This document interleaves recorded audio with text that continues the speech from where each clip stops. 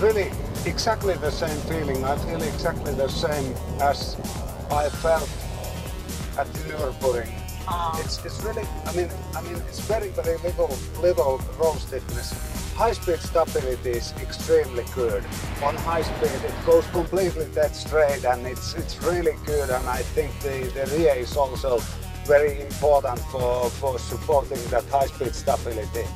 Steering feeling is very good, and this fast steering ratio is really good. Brakes, everything.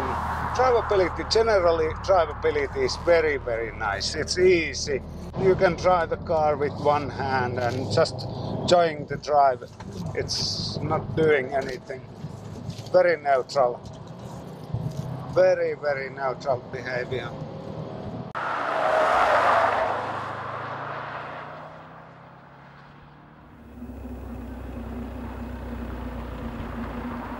The package is so well balanced, everything. I could straight away, I could feel my confidence on very high level, even going, when I was just straight away, I was going fast as I could go on that track, and there was no question of confidence, it was straight away there. 私もやっぱりその車に対するコンフィデンスをどこまで高められるかっていうところがすごく重要だっていうふうに考えていて、やっぱりそのコンフィデンスがあって初めてそのスバルの目指す安心と楽しさっていうところが実現できるんだろうなっていうふうに思って開発してます。I fully agree with Takashi about the steering center feeling. It's a very important area.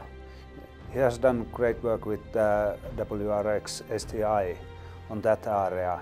It makes your confidence, it makes car easy to drive, it makes it fast. Good job.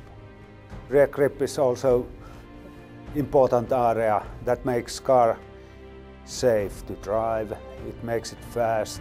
It makes high-speed stability automatically very good. You ever make mistakes. It's a safety issue. Flat ride is the area which is very important. Four-wheel grip on the ground, it's really important. It makes car behavior nice, it makes it safe to drive, it gives grip. Three-wheel contact to the ground, you lose your confidence to the car.